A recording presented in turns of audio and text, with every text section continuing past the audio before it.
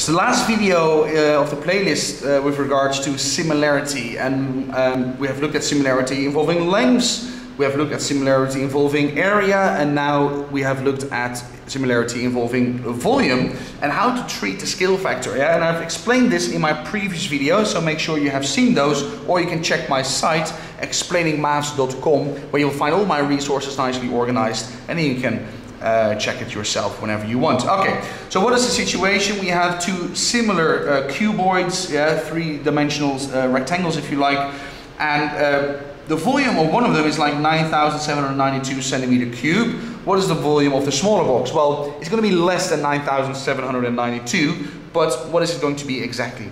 But they give me also a length here, 8 centimeters, and the corresponding side there is 2 centimeters. So you can already say that the scale factor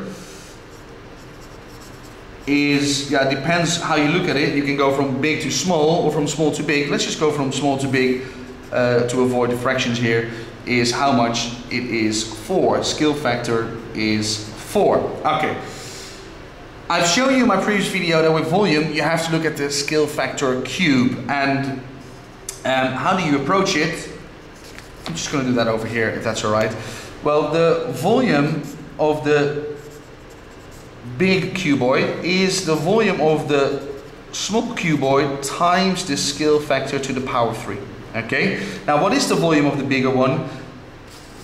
It's 9,792. 9,792. That equals the volume of the small one, and that is our question. What is the volume of the small cuboid? Times the scale factor to the power 3. The scale factor was 4, so 4 to the power 3. And that is not 12. 4 to the power 3 is not 12, please. 4 times 4 times 4 is 16 times 4 is 64. So actually it says 9,792 equals the volume of the small one times 64. So the volume of the small cuboid is 9,792 divided by 64, and we do some simple algebraic rearranging. And now I have to peek. I'm grabbing my calculator. You do the same thing. 9,792. What is that? About 150? I'm not sure. Divided by 64. I'm estimating 153. Well, that's not too bad, John. 153 centimeters cube. Finished. Halas. We are done. We zijn klaar. It is over. Yeah, similarity involving volume. You look at the scale factor to the power 3.